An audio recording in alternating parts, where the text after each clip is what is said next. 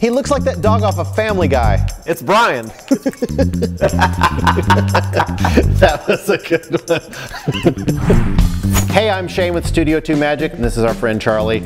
And today we're going to talk about, he has no idea what we're in store for here. Have you ever used Liquify? I know you have. The Liquify tool on Photoshop. In Photoshop, yeah. It's pretty freaking awesome. It gives you some options to do some changes that you could just never do before. Like this. In video, it's pretty awesome also, but there are some limitations. So that's what this video is actually about, is how to track Liquify in video so that when your character moves, this big blobby eye doesn't just stay there, it moves with them. If you can't track the Liquify, you're gonna get something like this, which could be really cool for certain things, but that's usually not what you're gonna be going for. So I'm gonna show you a few things I've been playing with here. Oh, okay, here's one. Nice. Ooh, look how skinny his forearm is though. That's great. And then we did the same thing. Oh my gosh. That's sickest. It doesn't come off as a muscle. It looks like a tumor. Yeah. Let's see what I did to Ariana Grande. I think it was really bad.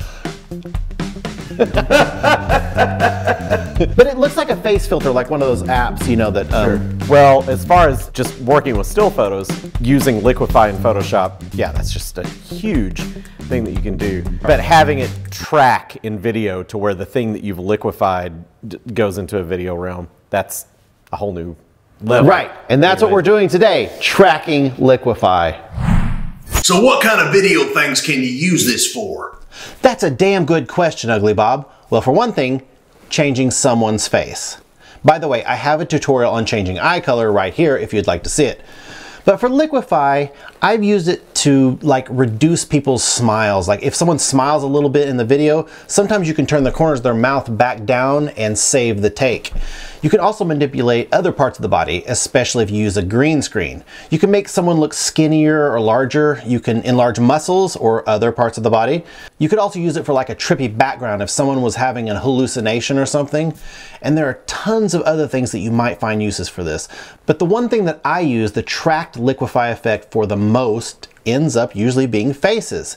If you've ever played with the Liquify effect on photos, then you've seen how powerful it is. But let's look at tracking it in video so you can get the most out of it. One thing to keep in mind is to try to keep the effect on the inside of the body, not on the edge. If you use it on the edge of something like a body, it's going to distort the background also.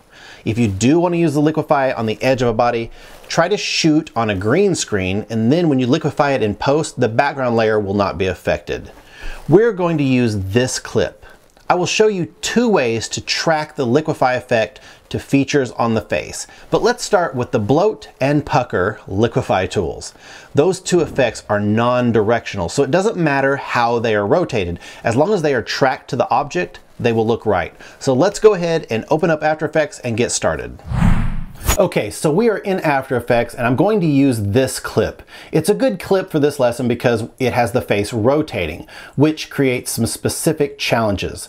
That's what we're going to cover in next week's lesson, so if you would like these types of videos, consider subscribing and click the bell icon so you can get a notification when that comes out. Today, we're focusing on two methods for tracking. The first method is a method that you would use if you're tracking something other than a face, but it works for a face too, so that's what I'm going to use it on.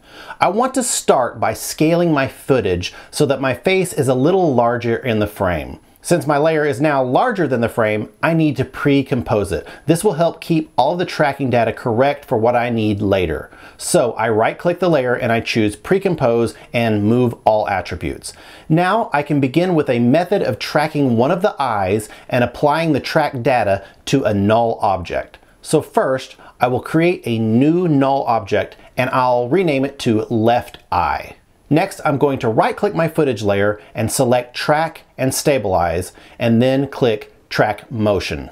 I'm going to move my tracker to the middle of the left eye pupil. If I were looking around a lot and my pupil was not staying in the center of my eye, I would track to the outer corner of the eye. But since I'm looking directly at the camera the entire time, the pupil will work for this tracking. I make sure that I'm on the first frame of my footage and my tracker is in place, and I click the Track Forward button. After it finishes and I have a good track on the eye, I select the Edit Target button and I set it to the left eye null and I hit OK and then I hit Apply. Now I can see that the null object is tracked to the center of the left eye. So I go to the first frame of my video and I'm going to close my motion tracker dropdown just to keep things a little neater. Next, I select the left eye null and I hit P on the keyboard. This will bring up the position data for the left eye null. This is what we want to track the Liquify effect to. Now I can drag the Liquify effect into my video footage.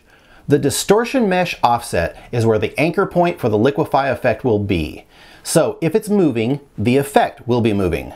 We want it to move with the eye. So if I alt-click the stopwatch for the distortion mesh offset, it opens it up in the layers below, and now I can pick whip it to the left eye null's position.